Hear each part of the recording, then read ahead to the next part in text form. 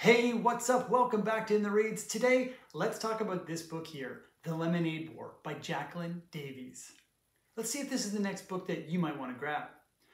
This book is about Evan and his younger sister, Jessie. It's the end of the summer holidays and Evan is going into grade 4.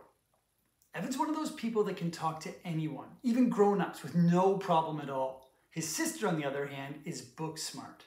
She can solve a math problem like no one else in her grade.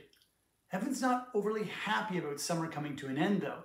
First, he has to go back to school. And secondly, because his sister is skipping grade 3 and will be going into grade 4 with him.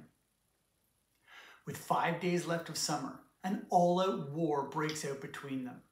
The argument is about their lemonade stand and whose is better. So they make a wager. Winner takes all. The winner gets to keep the loser's money. Every penny that the loser makes has to be given to the winner on the last day of summer. Setting up the lemonade stands, they both have to come up with plans to make sure they win. Unfortunately, they go way too far and this war gets ugly. The question is, what are they going to do when they have to face the consequences for their actions? Let's take a look inside. This book is 173 pages long and chapters are anywhere from 10 to 20 pages each.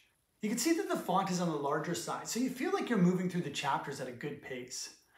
This book is perfect for anyone who loves realistic fiction. If you happen to be just getting into chapter books or are looking for a story on the shorter side, this book is for you. It's probably best for ages 8 and older. And if you like what you hear, head to your library or bookstore and grab The Lemonade War by Jacqueline Davies. And don't forget, keep reading.